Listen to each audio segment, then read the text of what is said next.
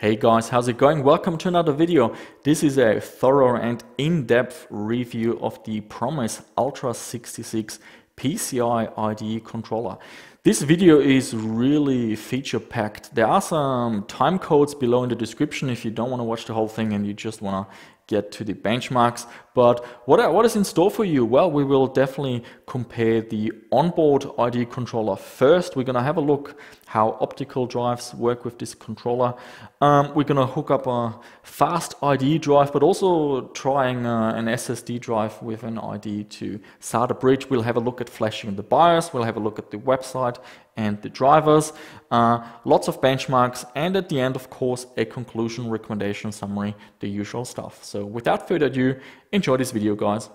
This is the test system we're using in the video. The details are below in the description. The motherboard is a slot 1 motherboard from AOpen.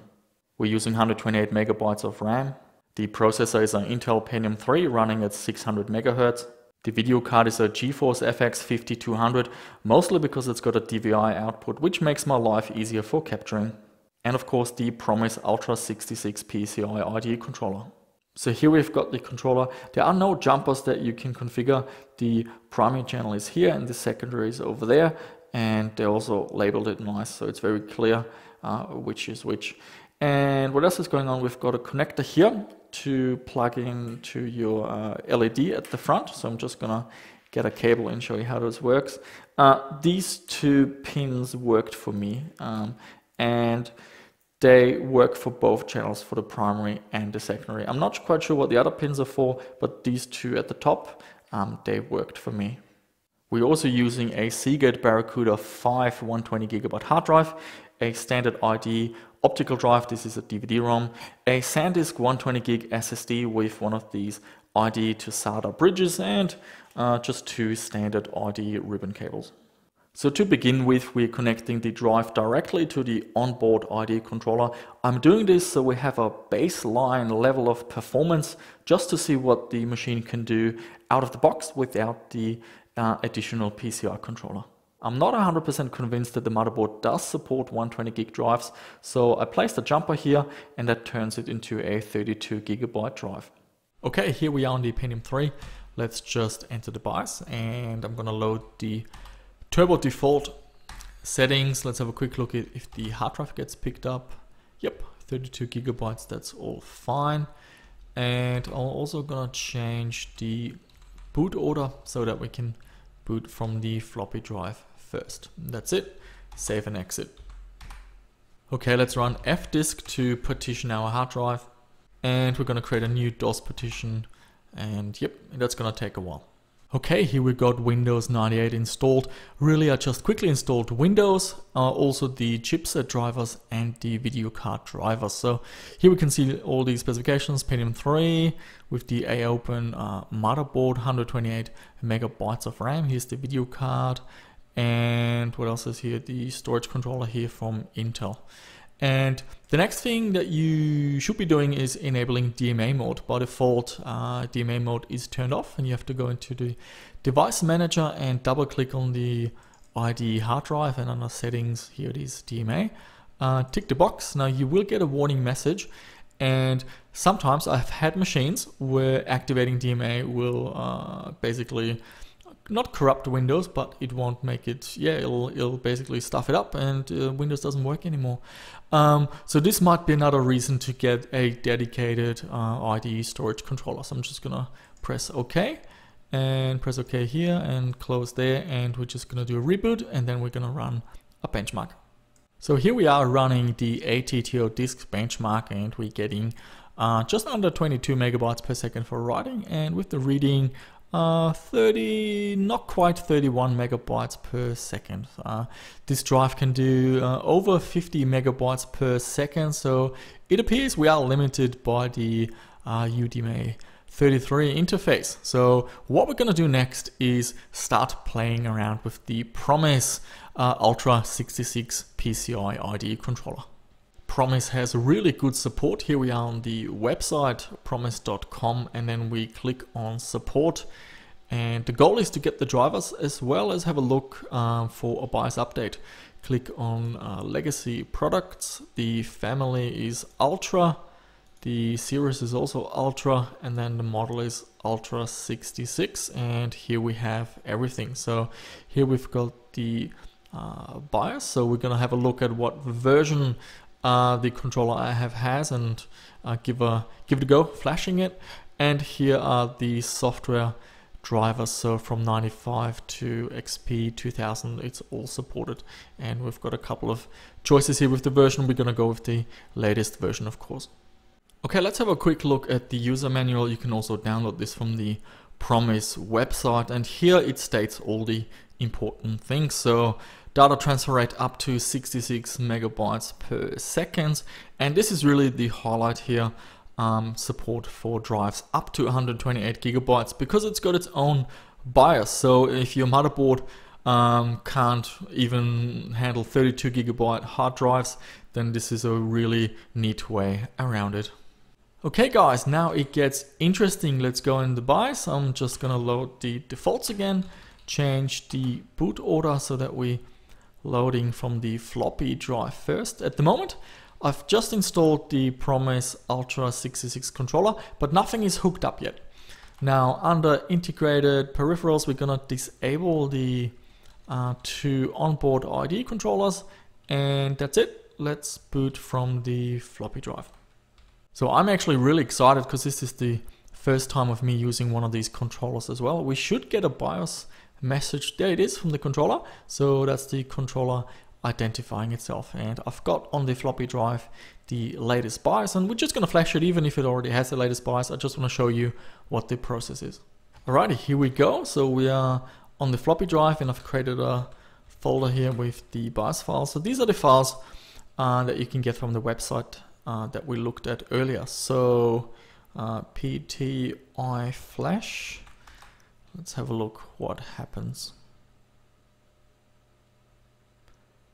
Okay, backup BIOS to file, update BIOS from file. Okay, let's back up the file first. Let's put it into a BIOS and old BIOS.rom.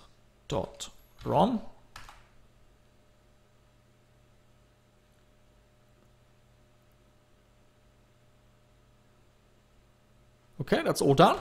And let's update the BIOS from file, option number 2. So that was in a/BIOS. And the file name, I wrote it down, is ul200b18 .bin. Okay. Update success. Fantastic. Alrighty, that's all done. We're going to power cycle the machine and hopefully everything still works.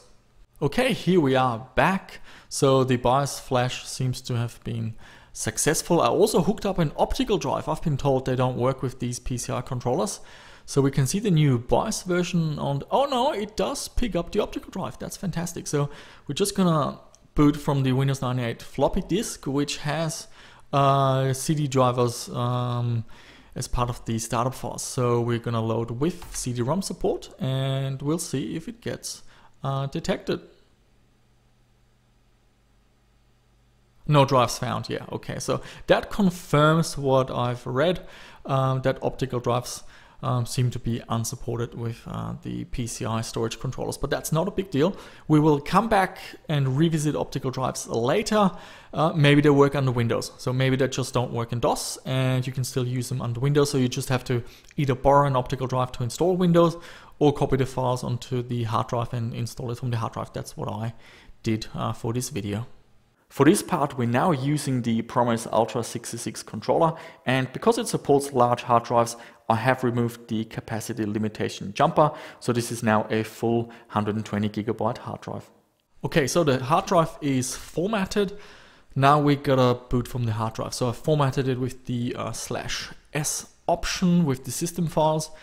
And we're gonna try first with the boot sequence C only. There's some other options we can try. And let's see if that actually works. Okay, that worked great, beautiful. So let's have a look. The way I install Windows, I've got a folder W98 setup that has the Windows 98 setup files. And then I've got a project folder on Windows 90. It's called W9X projects, and I put drivers in there, games, files, anything I need to use for a certain project. So let's quickly install Windows 98. I'm using an answer file, so this is all automatically set and forget.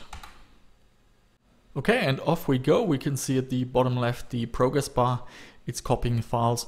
Now the storage subsystem only has a partial influence on the speed of installing Windows. The main deciding factor is actually the processor. So we're using a Pentium 3 600, so the amount of extra performance we can get out of this machine is limited. Had we used a 1 GHz or 1.4 GHz CPU, Windows 98 would install a lot faster. But still, just from my personal experience of installing Windows 98 on a range of machines, this looks quite fast, to be honest. Okay, here we are. The video driver is all installed. I'm just gonna crank up the resolution. 1280 by 1024 is what we're gonna use, and 32-bit colors, of course. So that should look all a little bit nicer. So let's have a quick look at the system again, just to confirm that we're using the same components. I believe it's under summary here, so let's make this a little bit bigger. So there you go, Pentium 3 600, same motherboard, 128 megs of RAM. We've got the GeForce FX. Let's see if it picks up anything interesting with the controller. No, so let's have a look in Device Manager. There should be an unknown device as far as I know. Okay, so we're getting an error with the Intel controller because we disabled those in the BIOS, so that makes sense. And here's the PCI mass storage controller, which doesn't have the drivers just yet. I want to run the ATTO benchmark now and see what performance we're getting out of the controller without the drivers installed. Okay, the benchmark is still running, but we can kind of see what's going on. Firstly, the write performance is really low, only 5 or 6 megabytes per second, and the read performance is all over the place. We are getting up to 23 megabytes per second almost, but it's all over the place. Sometimes we're getting 5, sometimes we're getting 10. So yeah, very inconsistent. So I'm going to stop it. We're going to install the driver and benchmark again. So to load the drivers, we're going into the Device Manager, double click on the PCI mass storage device, reinstall driver, click on next, display a list of devices, go next, have disk, and then we have to navigate to the C drive where I've got the drivers. It's under here, and let me see which driver it is. I think it's this one, and we're using Windows 98. There it is. Press OK. Press OK again. Here we are. That's the driver. Next, next, and it should ask us to reboot. Off we go. Okay, here we are. So the driver is now installed. It identifies itself as a SCSI controller. Here it is, and just for those who are interested, the driver version from 2003. Alrighty, it's time to figure out what this device can do. Let's run the benchmark again. So there you go, guys, that looks a lot better. So in terms of write speeds, we're getting 37, 38 megabytes per second. And for reading, we're getting now over 40, up to 44 megabytes per second. And it's also a lot more consistent. The read performance is higher than the writing. That's usually what you wanna see. And the write performance is just a lot more consistent than it was without the drivers. So yeah, very good performance. That looks very nice indeed. Also, just to confirm that the entire capacity has been picked up just fine, so we can see it here, 120 gigabytes. For this part, we've got the hard drive hooked up to the primary IDE channel on the Ultra66, and an optical drive is connected to the secondary channel.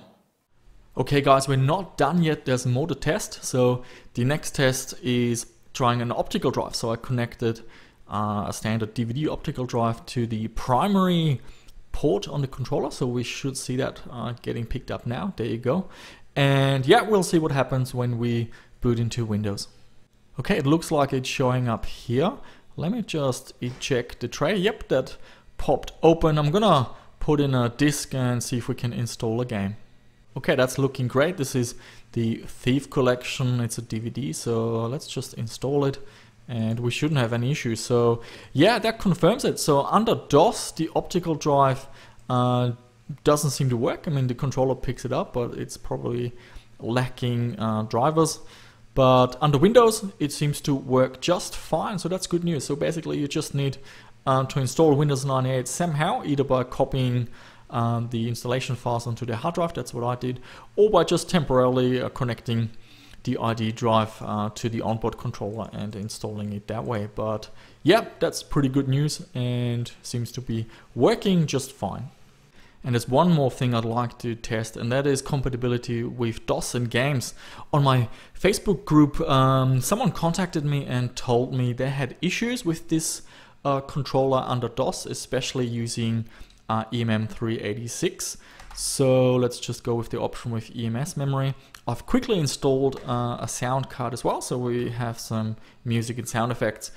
I just realized that the optical drive not working under DOS, that's actually, yeah, that's a bit of a bigger problem than I thought initially, especially if you're building a hybrid machine where you want to play DOS games as well as Windows 98 games. So you might have to turn on one of the controllers on the motherboard or use a sound card with a IDE controller and connect to your optical drive there. So let's have a look. I didn't put it in games. I think I put it in Doom. So let me just run the setup and configure all the options, Sound Blaster. And for the sound card, 225.1.8, that's all ready to go. So let's see if that all works. Okay, just gotta, okay, it does use the mouse, so that's all good. Yep, that seems to run fine. We've got sound and music, so that's definitely working, but Doom doesn't use EMM386 as far as I know, so it doesn't use the EMS memory. So let's get out of this and we're gonna try Wing Commander 2. Now that is a game that doesn't run well on this machine. The machine we're using is too fast, but we should be able to at least launch it and see if it crashes or anything like that. So yeah, you can see here it's using expanded memory. So we've got the introduction. Yeah, that runs way too fast. Let's start a new game and see if we can get into the first mission.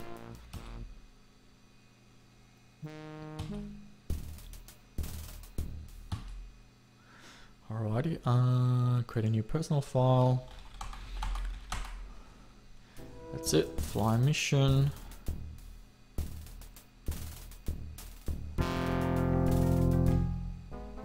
Okay. That seems to, ooh, that was fast. The game seems to run alright. Let's see if we can get someone here. A bit difficult with the mouse.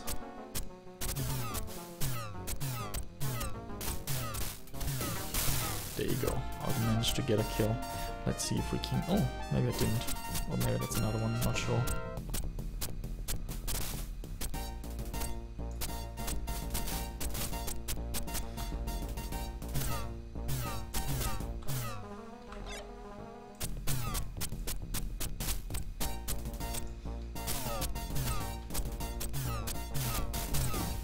There you go. Well, seems to be working fine in DOS. Bit of a bummer with the optical drive not working, but in terms of compatibility with EMS memory, there don't seem to be any issues. Okay, let me just Alt X and we are back in DOS. And for this part, we've got a SATA to IDE bridge connected to the primary channel of the Ultra66, and we're just connecting a solid state drive to see if we can max out this controller.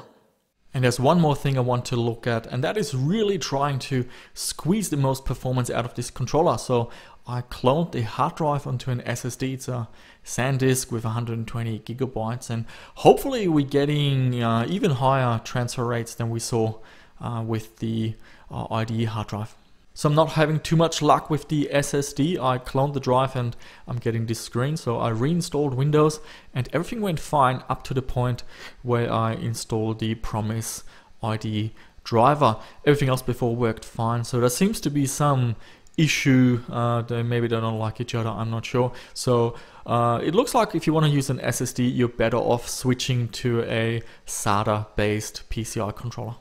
So I really wanted to figure out why the SSD with the SATA to IDE adapter wasn't working. So I tried another IDE drive and I ran into the same issue. So I got a few more drives and basically there seems to be some compatibility issue with some drives just not working. So the drives that didn't work, we've got the SanDisk SSD with the IDE SATA adapter. We've got a Samsung SpinPoint 80GB hard drive that also had the exact same issue, and a drive from Seagate. This is the Barracuda 7200.7 with 120GB.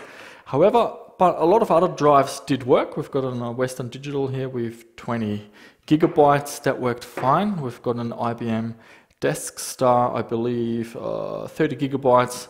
That worked fine. We've got a Seagate Barracuda 4 that worked fine, and also the Seagate Barracuda 5. So I can't really see a pattern there in terms of why one drive works and the other one doesn't. The only trend I can see is that older drives seem to work and maybe modern drives not so much, but really it's not really precise. I'm not able to narrow it down what it actually is, but yeah, that's something to keep in mind if you're considering getting this controller. Okay guys, so let's go over everything that we found in the video. In terms of performance, this is great. It is definitely faster than your standard ATA33 controller that you find on many older motherboards. It supports large hard drives, so if your BIOS has a capacity limitation, this gets around it. Also, if your motherboard has DMA issues, if enabling DMA doesn't work, this is also a good option. You don't have to enable DMA, it all happens in the driver. And excellent support. Promise has everything online, the manual, the drivers, the BIOS, so that's also very good. But the controller isn't perfect. Unfortunately, the optical drives don't work under MS-DOS, which is a real shame. Also, when you're installing Windows, you have to plug the optical drive onto your motherboard rather than this controller, or just copy the files across and install it from the hard drive. We also ran into some compatibility issues. Certain hard drives simply don't work with this controller. I'm not quite sure what the exact reason is, but that's definitely worth considering. So there you have it guys, not a bad controller. It's got a lot of good things going for it. However, it's not perfect with a few minor flaws. Let me know what you think of this product. Maybe you've used one of these controllers before. Also, if you enjoyed this video, let me know if you want to see more storage controller stuff. I can definitely have a look on eBay and pick up a few more of these controllers. And that's it for this video guys. Thank you so much for watching. As always, if you haven't subscribed, please do so. Share the video with your friends, hit the like or the dislike button, and leave me some comments down below, and I shall see you soon with another video.